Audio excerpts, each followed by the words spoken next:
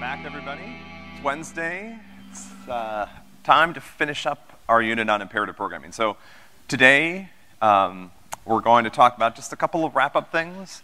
And then we'll talk a little, this is sort of a little bit of Java internals today. A little bit more about, you know, what's actually happening when you run your program, when you hit the play button on Android Studio, when you submit to our, you know, online playground, whatever, right? It's a little bit about the steps that are taking place and the kind of information that Java is generating in both bases. Like, this is important to understand.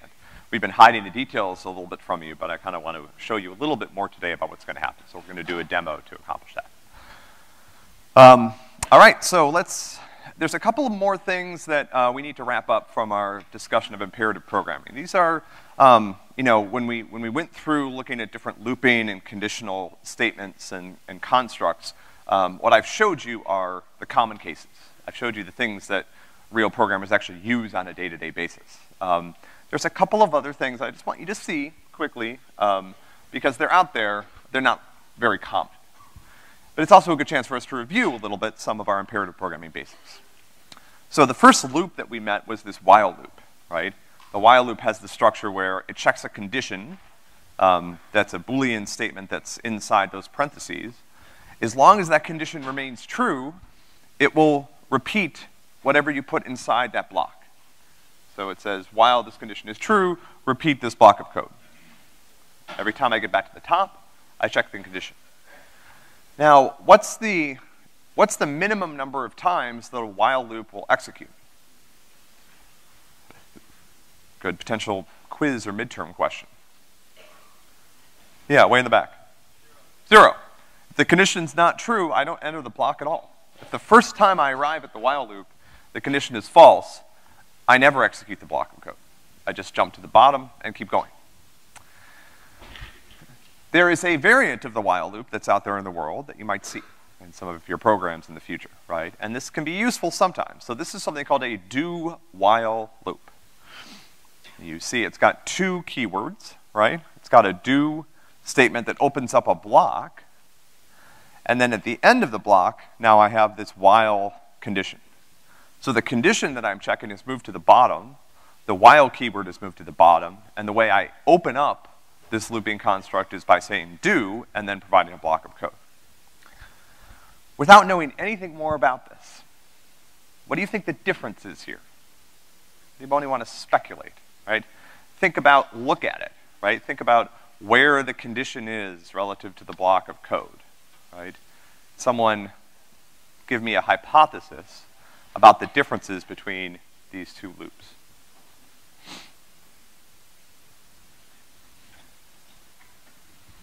Very similar. It's going to continue to execute as long as the condition is true. What's different? Yeah. Okay, so this is well, let me save that answer, which is correct, for a minute from now. Structurally, what's different about this? Remember, you know, these computer programming languages are designed by human beings. They want you, they're rooting for you. They want you to succeed. They're not trying to confuse you. There actually are languages out there that are intentionally trying to confuse and frustrate you.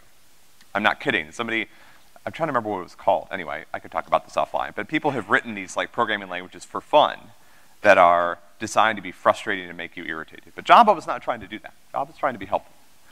So from a structural perspective, I'm just thinking about, remember, you know, my code is executing most of the time from top to bottom. I execute a line, and unless I'm inside a loop and I've gotten to the bottom of the loop and I need to return to the top, I'm just gonna keep going, straight down, one line at a time. So the fact that this condition, so here the condition is at the top of the block, the fact that the condition is now located below the block might lead me to suspect what? Yeah. Yeah, it's checked after the block. So in a while loop, I check the condition before I enter the block. And as long as the condition is true, I keep going. With the do while loop, I check the condition at the end.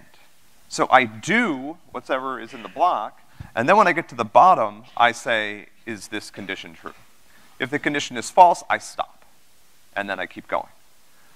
So the big difference here is that a while loop, like we said, the minimum number of times a while loop will execute is 0, because if the condition is false, I'll just skip it altogether. What about a do while loop? What can I guarantee about that? A while loop, well, there's some while loops do not have to execute, whereas a do while loop will always execute at least once, exactly. Thank you to both of you for the correct answer. Yeah. So I'm gonna check the condition at the bottom. So even the condition is false, by the time I've checked it for the first time, I've already executed the block. And this can be useful in certain scenarios, right? So you see here, I've got 2 loops. My condition here is I is less than 0, I is 0, so this loop I should never enter. And you'll see I don't. I don't see the print statement from inside the while loop. The do while loop, on the other hand, same setup. I is still 0, or I reset I to 0 on line 6, then I have this do while loop, but because it's of its different structure, I'm going to do the block first, and then check the condition afterwards. Okay, so that's our first little bit of imperative programming errata. All right, so we had one new looping construct to introduce. We also have one new conditional form to introduce. So you guys have seen if statements, right? And we know that we can chain these together to test any one of a number of conditions. And again, just to remind you, as you guys are working on the MP, and if you, preparing for the midterm next week, in an if statement, how many of the branches or arms are executed? 1? Who wants to? The answer to this question is slightly more complicated than that. The maximum is 1. The minimum is 0. And what does it depend on? What would you have to ask me? I said, okay, I've got an if statement here. How many branches are going to be executed? What's the next question you ask me so that you can tell me an exact answer?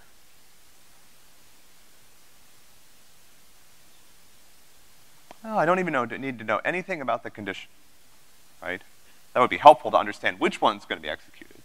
But if I just say, I've got an if state in my code, how many times does it execute? Well, it has to execute either 0 or 1, but you can refine the answer further.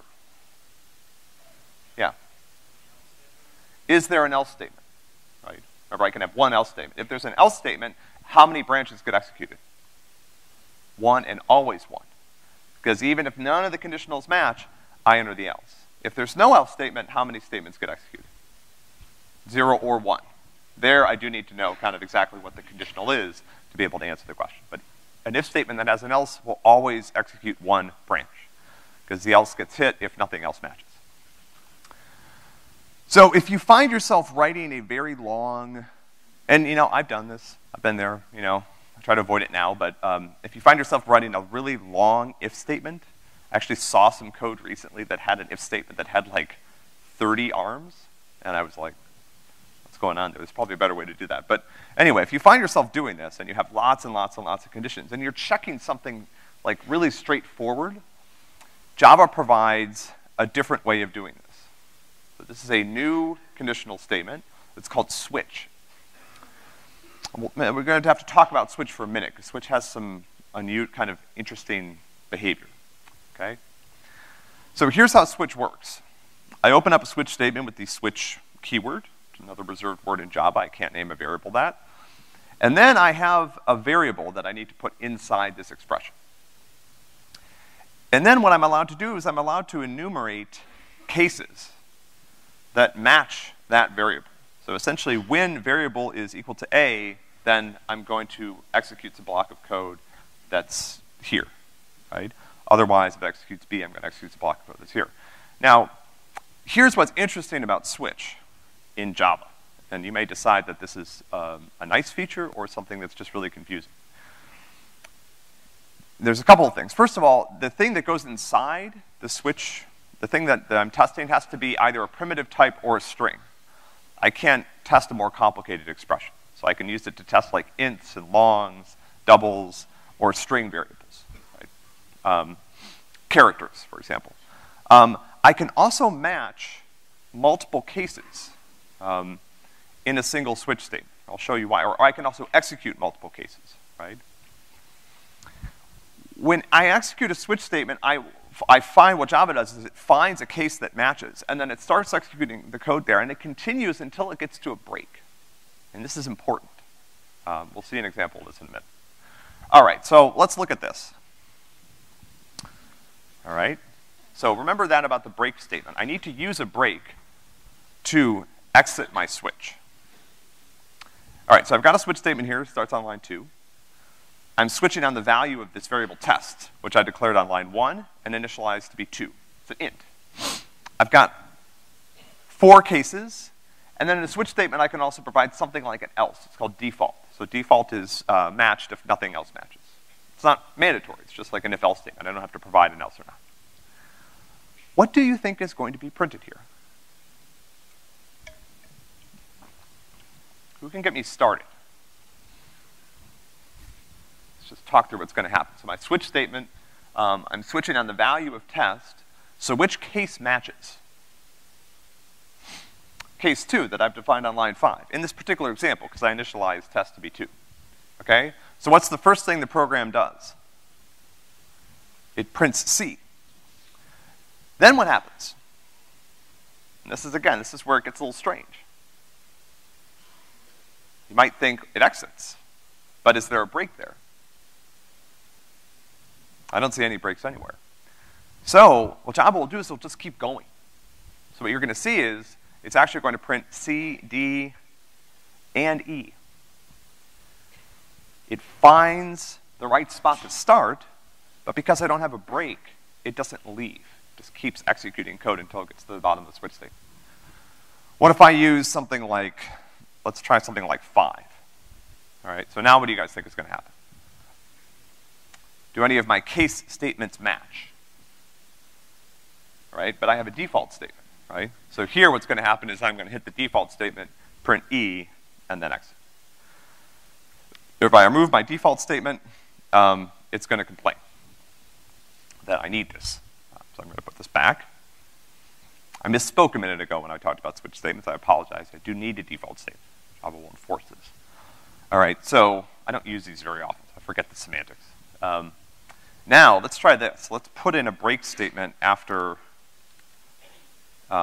case 1, and let's see what happens. So now when I switch on 0, I enter the switch statement, I start at the first case, I print A, then I move on to the next case and I print B, and then I break. So I actually don't get to the C and the D and the E. If I switch on 1, what's gonna happen is I'm only gonna print B, same thing. Now, once I get to 2, I've jumped over that break statement and I'm starting in case 2. So I print C, I print D, I print E, and then finally I get to the end. Any questions about this? This is, again, this behavior is different than a if-else statement and kind of strange. Yeah. Yeah. So the question is, what can I do in a switch statement? Don't do really complicated stuff, right? This is usually a good way to just, set one variable or something like that, or do one action, right? You don't want to put really complicated stuff in a Java case statement. You really can't, right? Because all it takes is a value, right? So for example, let's say you had a character and you were trying to map it to an int, you might have a big switch statement that looks like this just to do that, right? Good question. Are there other questions? Yeah. Anything that's not a string or a primitive type. Nothing we've talked about yet, but next week when we start talking about how you can create new types in Java by defining classes, you can't use those here. Yeah, it's a great question. So everything you've seen up till now will work, right? So let's make test a string, right? And now Java's gonna know that it has to be a string, and so it's actually going to check my cases for me to make sure that it works, right? And now I can use things like, maybe you're trying to count the number of times your buddy says this to you on something like,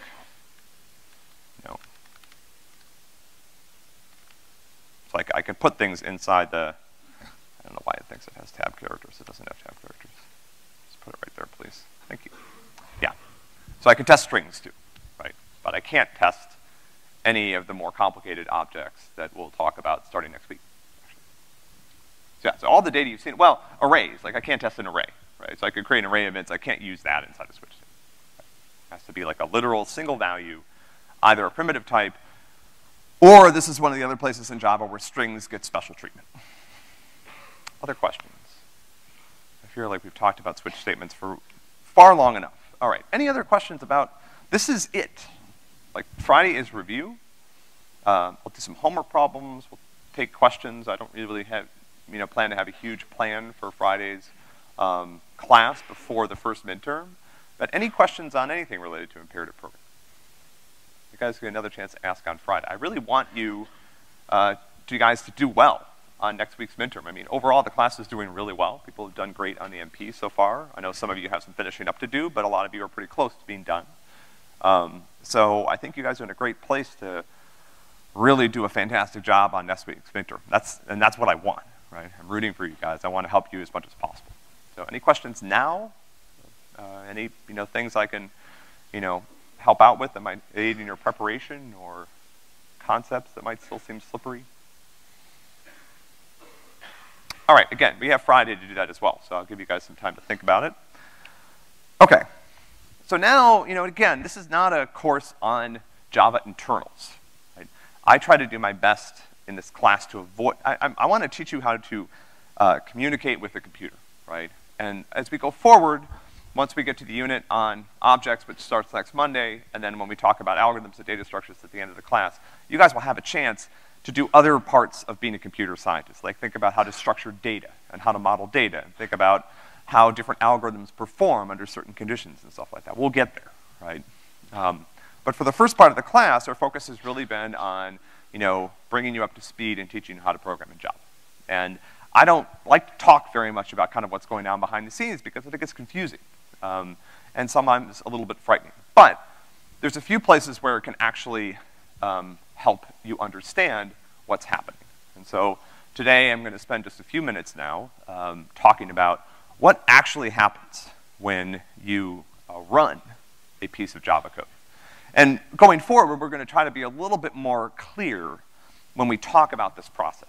So far, when you guys submit your code to the playground or to PrairieLearn or whatever, or to working on the MP, these two steps are both happening, but we've been lumping them together. But I do want to separate them so that we can talk about them a little bit more intelligently. All right. And, again, I hope that some of you are curious about this. In fact, I hope many of you are curious about this, right? One of the things that's a really exciting part of your journey into computer science is starting to become familiar with how things actually work, right? When you are getting started, you're using all this stuff that sort of seems magical. And then at a certain point, you start to realize, I can understand pretty much all of this. And that's a really empowering feeling, right? Understanding like, hey, I can understand how Facebook works, right? I get it. I don't know all the details, but I get it, right? There's nothing about it that I can't understand, right? Or the other websites I use, or some of the software packages that I use as part of, whatever I'm doing, right? You can understand that stuff. It's all just code written by human beings, just like you, and you will write some of it, a lot of it, hopefully, in the future. And again, this will help clear up a few misconceptions, and it's super interesting, right? Or at least I think it's interesting. Okay, so I'm gonna try not to wander too far off script here and go into long digressions, but I am capable of that. If you want that sort of thing, come by office hours and you can have as much of it as you can take. All right, so let's talk about what happens when you run a Java program, okay? So when you submit it to our playground, when you click submit on PrairieLearn, when you hit the play button on Android Studio, the process has two steps that are common to all of these environments, okay? The first step is something called compilation. Your code is compiled, okay? This is not executing your code.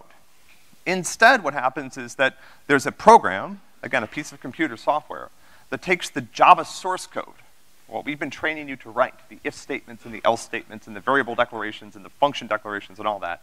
It takes that, and it tries to transform it into a different type of code, okay? Or essentially, this is like translation.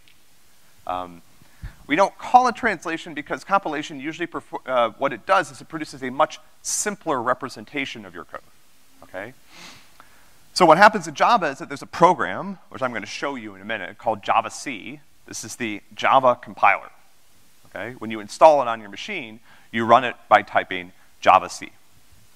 Javac takes your file containing Java source code, and it compiles it, or it tries to, okay, into something that's called Java bytecode, right? Now, it's possible that the Java compiler cannot understand what you wrote. And this is pretty common. A lot of the errors you guys have been seeing are what we call compiler errors. It means at this stage of the process, Javac can't understand what you're trying to get it to do. And this usually happens because you forgot a brace, or you forgot a semicolon, right? But if you think about it, if you just write gobbledygook into the file, like let's say you write a poem.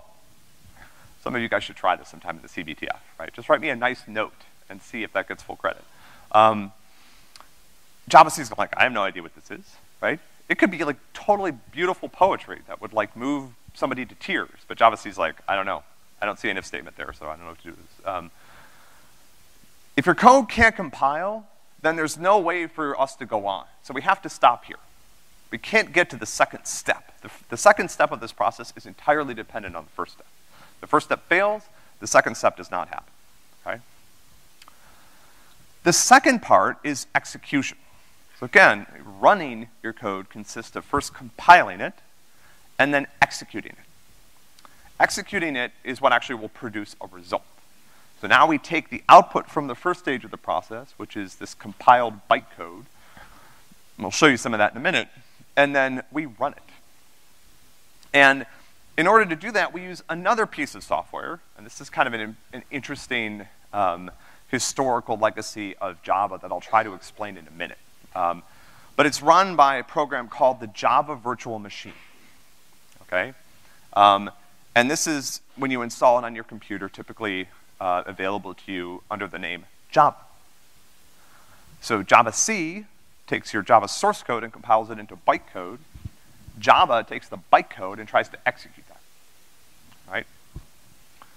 Now, any problems that occur at this stage are called runtime errors, all right?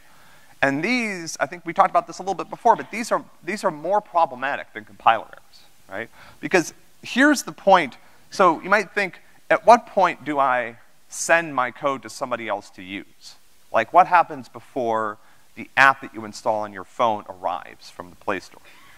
And before things are distributed, this is what's done. We compile the code. And actually, there's a bunch of other steps, but you can think of it as basically a more complex form of compilation. Then you take the code and you try to run it on your device. And so any errors that occur there are visible to the user. So these compiler errors really typically are only visible to the developers. That means you messed up and you gotta fix it and you keep going. You guys have dealt with plenty of those so far. These runtime errors are the ones that are visible to users. So this is what causes the crashes and the bug reports and, you know, people uninstalling your application, stuff like that, right? All right, so let's look at some examples of these, right? So, you know, so here again, like you can write this. You know, this is valid text, you know? Like, Java programs are just text, right? So I can write this, bad's gonna happen, right? But, you know, clearly, the Java compiler has really no idea what to do with this information, right? This is not a Java program, right? In order for the Java compiler to understand us, we have to use these syntactic rules that we've been learning. Right? If we don't do that, we can't just write, like, you could write this out on a piece of paper and give it to, you know, a friend. Don't do that. We will find you.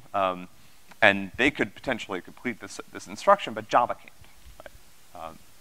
So it doesn't understand human speech yet, right?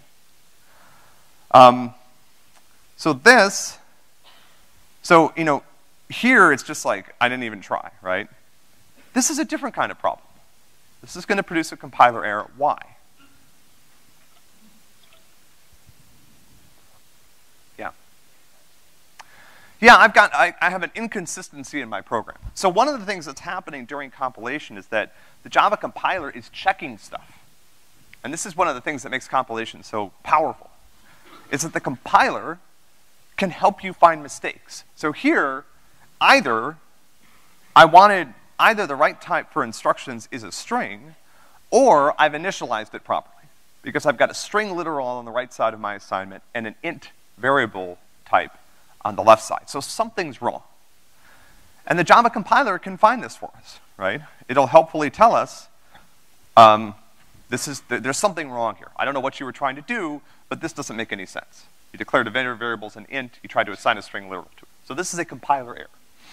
And this is an example of the type of things about your program that the compiler can help you find, right? Now, again, if you guys that have been using Python before, in Python, it's like if I take a variable and I assign an int to it, and then later I decide I want it to be a string, that's cool. Like, Python's just like, okay, fine. I hope you know what you're doing. Java's a little bit, Java's not gonna let you get away with that, right? And to be honest, if you are coming from a Python background, you might have found all of these Java rules to be pretty irritating. Trust me, after 20 years, it's one of the reasons I don't write Python anymore. It's too frightening, right? Like, Python doesn't really have a compiler, and so it's very difficult for it to help you find problems like this. All right. Now, there are other types of problems that the compiler is not going to help me find. So let's see what's happening here. So I have a string variable called s, and I'm initializing it to null. That's that special empty value that's caused so many problems for us over the years. And then immediately afterwards, on line 2, what am I doing? I'm taking that string, and I'm trying to call the length method that it provides. And strings have this length method along with char at and some other things. That'll make more sense to us when we start talking about objects next week. But I know that I can't call that on a string that's null. So now what you're seeing is something that's called a runtime error. So this, again, I just want you to these look a little different, right? This is a compiler error. The code did not run. When you submit to our playground, we compile the code and then we try to execute it immediately if it compiled. So these look very similar to you, but they're not. In this case, the code compiled, and when I tried to run it, this is what happened. Right? I had this null pointer exception. So this is a runtime error. This said the program crashed. And again, this is the type of thing that we try to avoid when we're writing our programs in a variety of ways. And so one of the things that's happened in language design, and this is happening in Java too, like Java, is releasing new versions. As a language, the Java programming language has continued to evolve, and I'm actually going to show you one of its new features in a few minutes. So a lot of the languages that have come after Java, so Java's an old language. I can't remember when the release date for it was, but it was like in the 80s. It's been around a while. A lot of the newer languages have, basically you can think of them as having one goal. They want the compiler to catch as many problems as possible. So anything that used to be something that would happen at runtime that would cause the code to crash, if my compiler can tell that that's going to happen, the compiler should stop me from doing that. So for example, this piece of code, modern compilers will not compile this, right? Because they're like, look, you may think I'm dumb, but I'm not dumb, right? I saw what you did there. You had a string, you set it to null, and then literally on the next line, you tried to dereference it. There is no way that that's ever going to work. So a more modern compiler will actually stop you right there. It won't run the code. It won't compile the code. It'll say, nope, you need to fix this. I'm not talking about Java. Java still has this problem, but newer languages will not allow this to happen, right? They're smart enough. The compiler knows enough about the code as it's compiling it to check for stuff like this, right? Obviously, look, this is a really dumb mistake, but I can show you slightly more complicated versions of this that are equally dumb that Java still doesn't detect, but it can't even find the simple. So what's the goal of kind of like trying to transform, compiler errors into, runtime errors into compiler errors? This goes back to what I said before. Compilation happens when the program is being developed. When you guys are working on your, at the end of the semester, you guys will have a fully working version of the Campus Snake app. At that point, you could deploy that on the Play Store. Before you did that, you would compile the code. So if there's like a missing semicolon somewhere, Java C will be like, nope, gotta fix that. And you'll do that. Because before you can actually upload it to the Play Store, you have to compile it. So if the compiler can check more errors, then we're gonna ship stuff that's less buggy. So the more errors the compiler can find, the fewer errors users are gonna encounter at runtime, okay? The other thing that we do, and of course you guys are experiencing this as part of your MP development workflow, is that we test. That's the other big part of this story that I'm not talking about today, right? Software testing is an incredibly important part of the software development process. If you think, well, like, you know, when a new version of Chrome comes out, like, all the code for that was written like 3 months ago, right? And since then, it's been through round after round after round of testing. There's people at Google that get earlier versions internally and then file bug reports. They have all sorts of automated tests. So like any big piece of software gets tested. We test the living daylights out of it before we release it to the public. Because, you know, if Chrome suddenly came out with a new browser and it crashed for everybody right away, it would be a huge problem for them, right? All right, so again, you know, newer languages don't allow this to happen. All right, so let me show you a little bit about how this actually works behind the scenes, and we're gonna kind of see what some of the results are of this, okay? All right, so now I need to do something dangerous, which is I need to restart this casting process, and I want to cast my desktop. Oh, Mac, come on.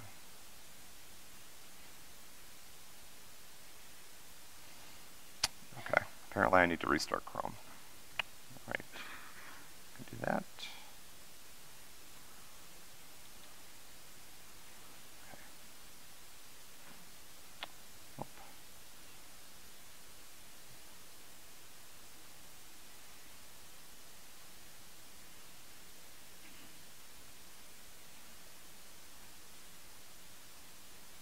All right, sweet, okay. So what I'm gonna do is I'm gonna show you how to do this in an environment that's called,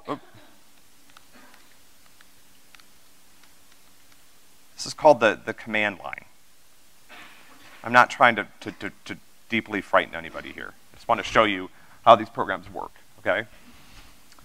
So on my computer, I've installed Java, which means I have a Java compiler, and I have this Java program that'll run my compiled code.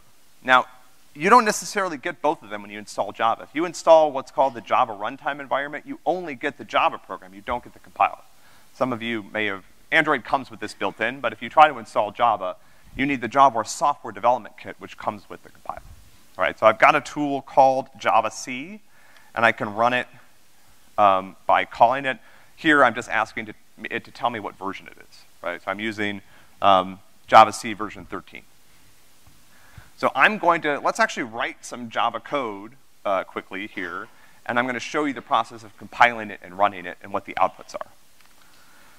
So I'm going to put my code into a file called example, and then, and I will explain some of this in a minute. So what I'm really doing here is I'm writing a method, and then I'm gonna put in our familiar print statement. So this is valid Java code. This looks a little bit different than what you guys have been using in the playground. We'll explain why next week when we start talking about objects. But this is kind of the shortest valid Java program. Okay, so now I've got my Java code. So I have, in this file, let me show you the contents of this. I have a file called example.java that contains this text, right? Now I'm gonna see if the Java compiler is able to understand this. So what I'm gonna do is I'm gonna run Java-C. This is the Java compiler. And then I need to tell it what file I want to compile. So I'm gonna say I want to compile the contents of example.java, okay? Okay, so it found a problem, right? So you'll see, instead of producing bytecode, which is what I wanted, the Java compiler actually found a problem with my code, which I had missed. So let's go back and let's fix this. I need a return type on, is this void or is it int? Let's find out. Okay, so I fixed that, right? Sorry, I'm going a little too fast here. Let me slow down. Let me show you the contents of the file again.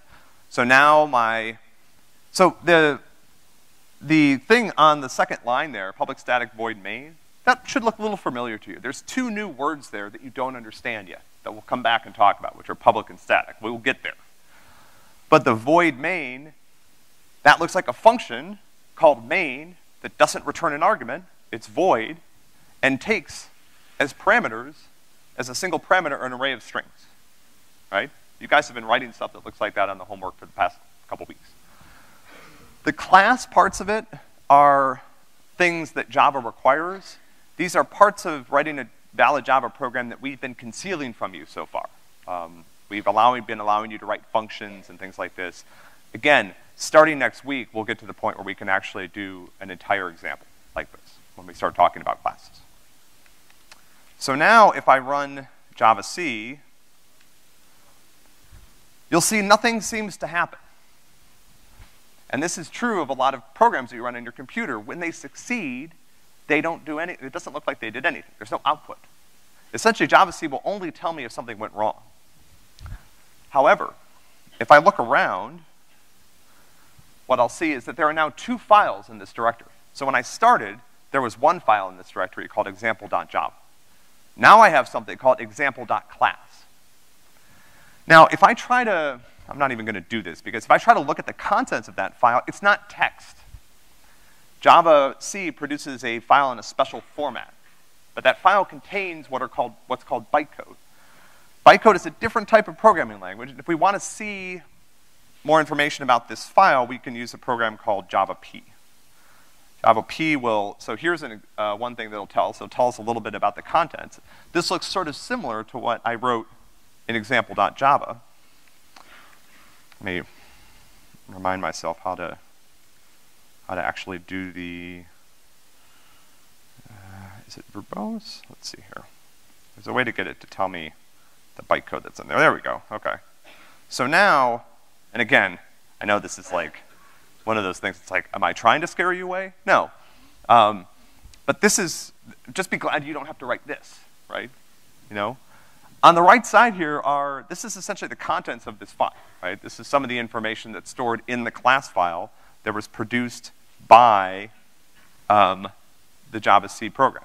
And actually, here's the bytecode that it generated. It's right down here, right? Public static void main, and then you'll see, get my laser pointer, 3 instructions, right? This is all this is doing in order to call system.out.println.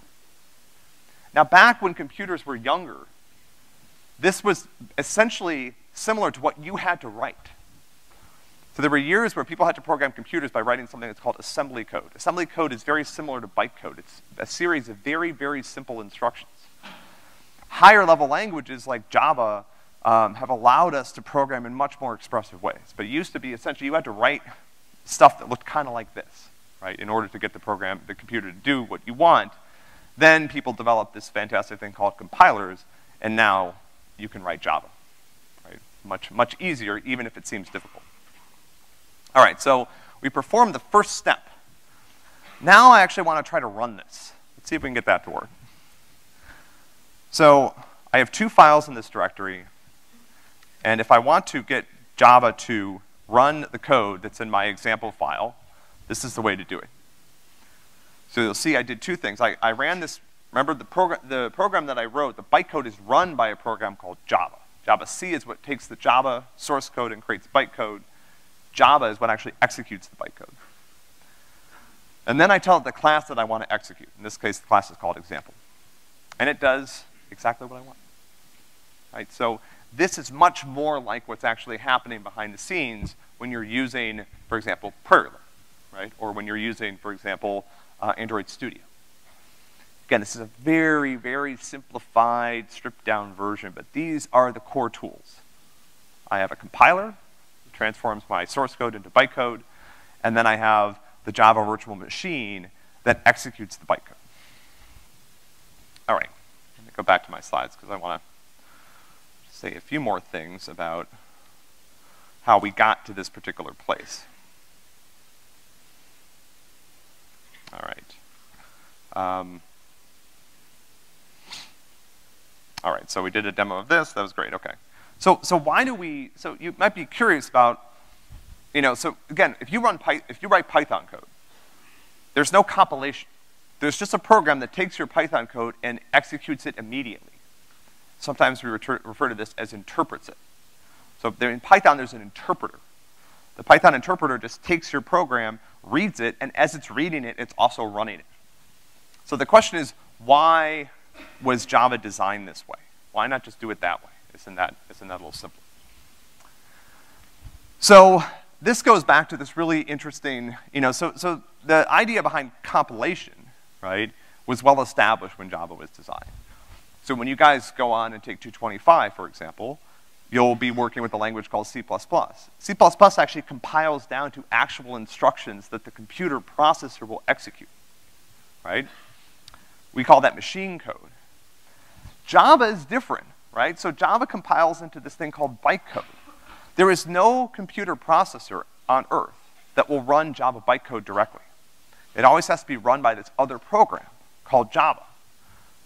So the question is why? Why did Java decide to do this? This was not accidental. This was very intentional, and when Java came out, this was one of the things that was really exciting about Java as a language, right? This is a really interesting story, okay? So the idea was the Java designers wanted to give people that use different types of computers a way to run the same program. So let's say I write a great new game, and I want people to be able to play it on their phones, on their desktops. How do I do that?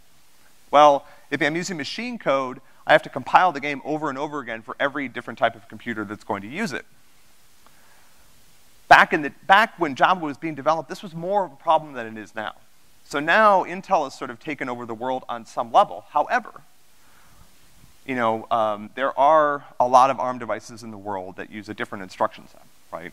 Including your phones, right? So we still have a lot of, a diversity out there here, but this was a bigger problem when Java was around.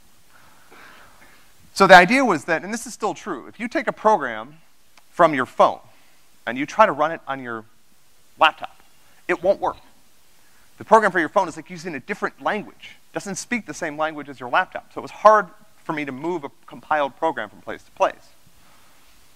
Java was designed to solve this problem. So the idea was if I take a Java class file, that class file I just produced, if I send it to all of you, and you could run that on your phone, you could run it on your laptop, you can run it on a server that you create in the cloud, doesn't matter. So this philosophy was known as write once, run anywhere. This is actually a trademarked Java term, I think. This was a design spec of the language. They wanted to make it possible for you to compile your code and then give that class file to anybody that had Java, and they would be able to run it. As long as that computer has this piece of software called Java installed on it. Has anyone ever seen the Java ads on TV that they run from time to time, right? Or in print magazines? They talk about the fact that Java runs on billions of devices. Does anyone know what those billions of devices are? We'll take a guess. There's a lot of them in this room right now. What's one huge place where Java bytecode gets run? Android. Yeah, every Android device runs Java. And so the program, the MP that you're writing, is being converted into essentially Java bytecode, which is then run on your phone, right? Or on anybody's phone that runs Android. All right. So just to close out the story on Java, right? Because I don't want to give you the sense that Java is this kind of extinct language, right? It was developed a long time ago, but it is evolving, right? And so this allows us to do some new things. And Java is, to some degree, keeping up with some of this, right? So here's a piece of code that we have not looked at yet. And this doesn't look like valid Java code, right? Let's try to parse this. So it looks sort of like valid Java code. It's like it wants to be, but it's not quite there, right? So I've got a variable name, integer value. I've got an assignment over here to an integer literal 5. What's missing from this? What would I need to do to fix this to make it valid Java code? Like if I gave this to you on an exam, I said there's a bug on this line of code, what would you fix about it to make it work?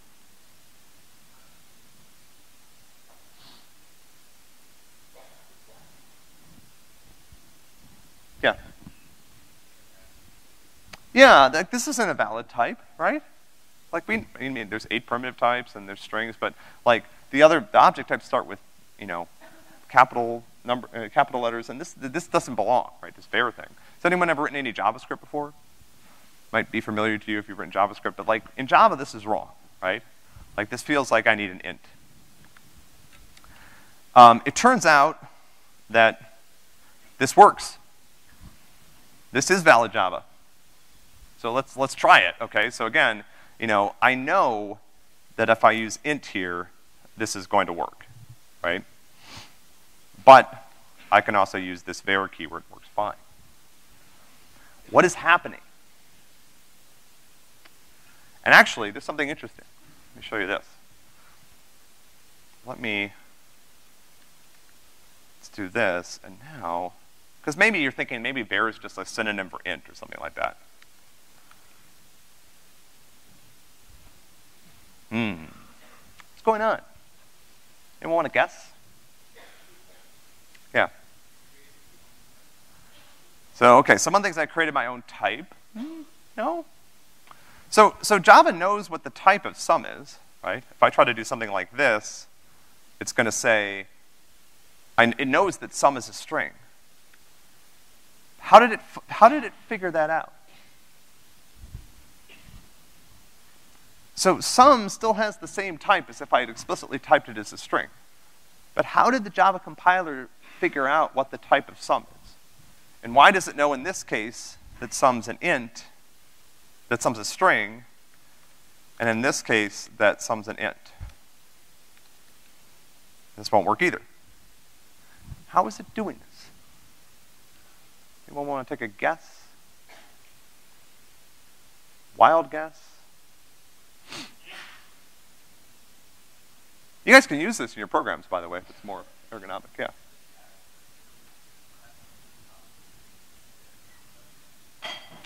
No, the var keyword in Java is completely different, yeah.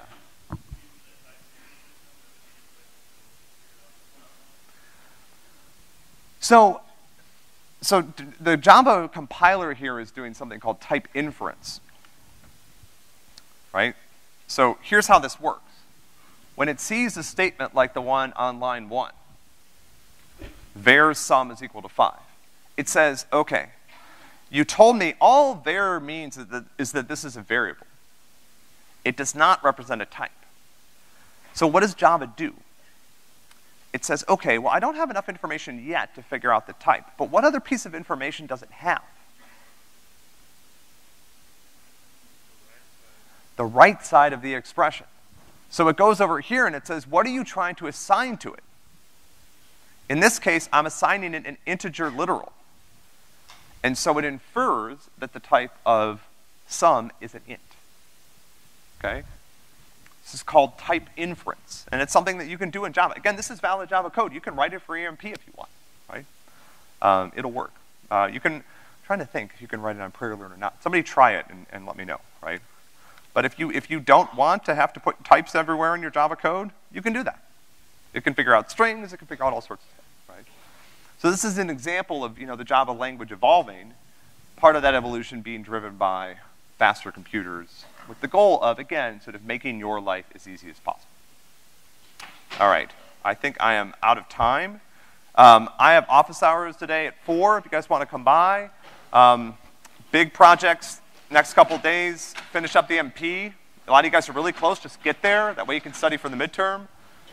On Friday, we will do pretty open-ended midterm review. We'll probably do a few problems. I'll take questions. On Monday, we start a new unit on objects. I will see you guys on Friday. Have a wonderful day.